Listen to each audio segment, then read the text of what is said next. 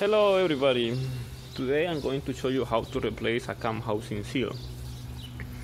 If you see my other video, you know the reason why I'm replacing the cam seal, but if you want more details, you can check my video on the description below, and you can see the reason why I'm going to replace it and the other reasons why I am removing all this stuff.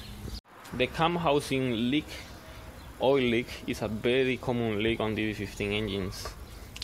You can find it in almost any DD15 engines, no matter the year. It's very common, especially it leaks from this area, from the rear here, from that area, and for the other side, and from the sides over here. It's very common to find leaks like this in DD15 engines. So as you can see, the air filter housing and the valve cover are totally removed. Those are very easy to remove. I won't explain you how to remove them. Those are not that complicated to remove. So the first thing I'm going to do to remove the cam housing is to remove these electric plugs. I'm going to remove the injector electric plugs here, the two of them, and this wiring here. I want to remove it from the cam housing. Okay, all the electric plugs are completely removed. The next step is to remove the injector harness. I'm gonna remove these bolts in here.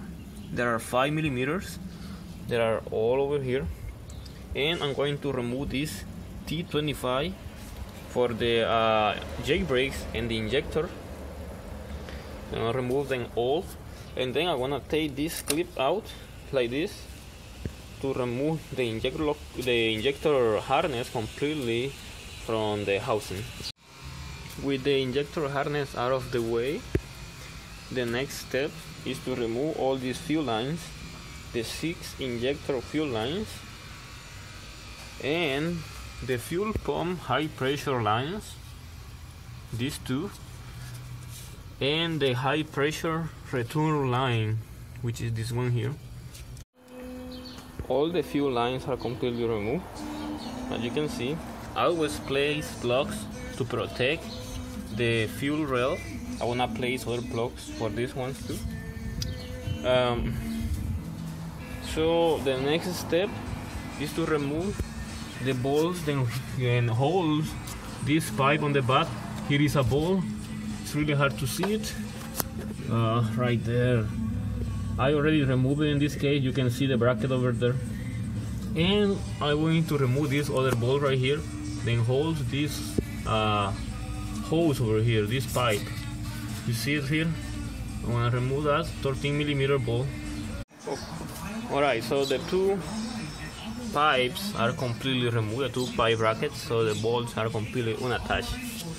So the next step is to set the timing of the engine before removing anything else.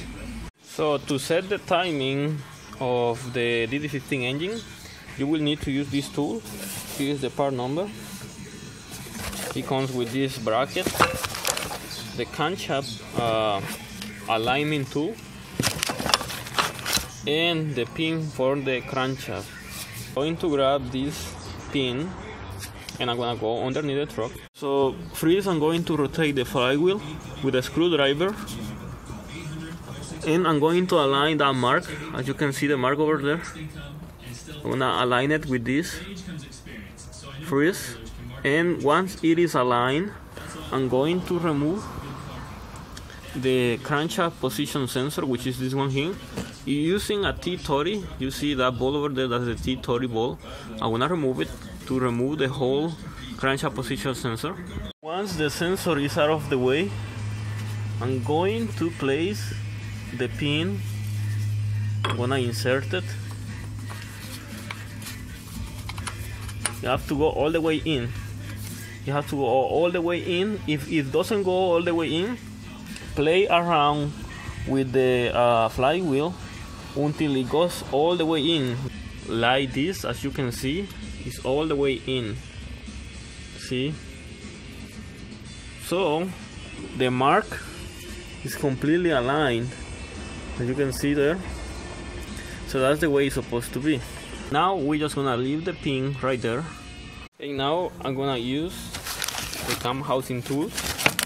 One important point before installing this, you have to make sure then the number 1 cylinder valves are free, which means then the compression is on the cylinder.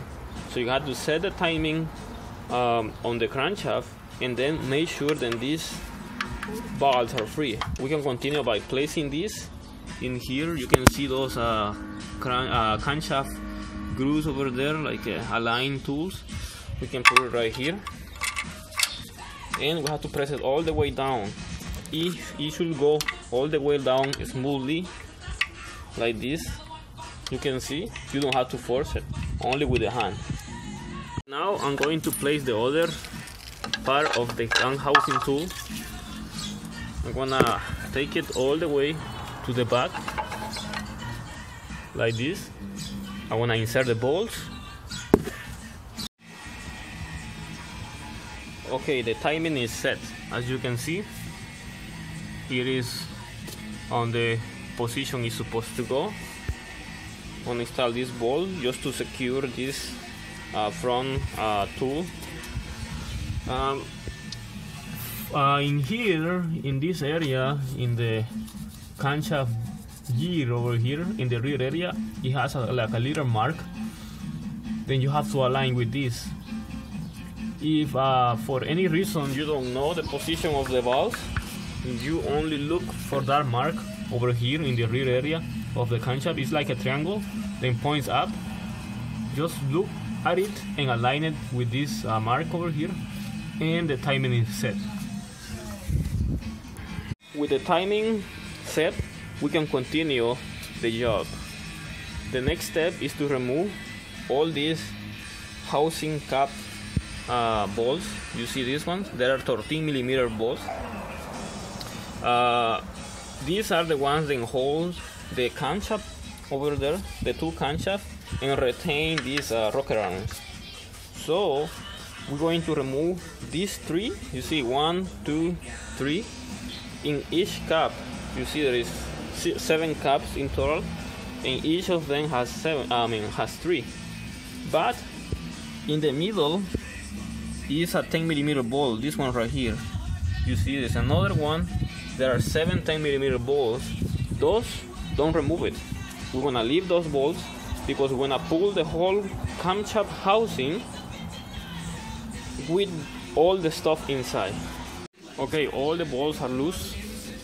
All the cam housing bolts are completely removed, and you can see the cam housing is already up. You can see it's already disattached from the head. You can see the cam housing is completely released. The next step is to place a chain on these 13mm bolts over here. I'm gonna place the chain on both sides.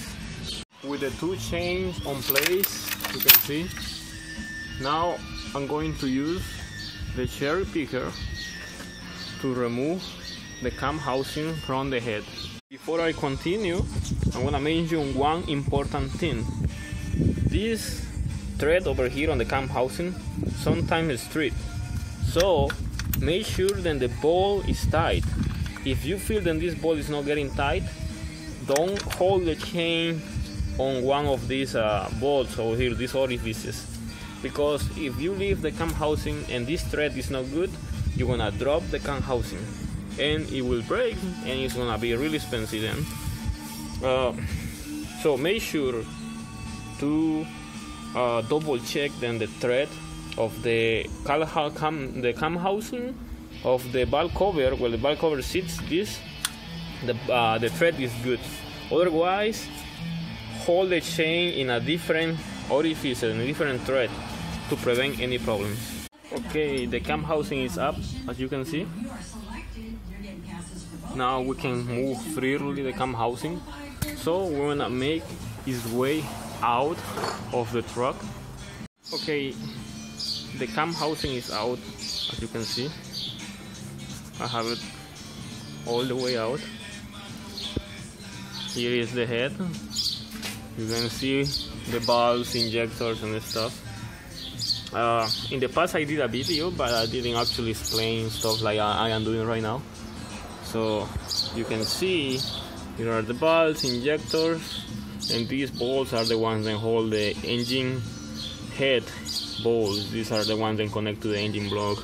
In case you want to remove the head, you have to remove all these bolts and all these components around to remove the head. This is the cam housing seal.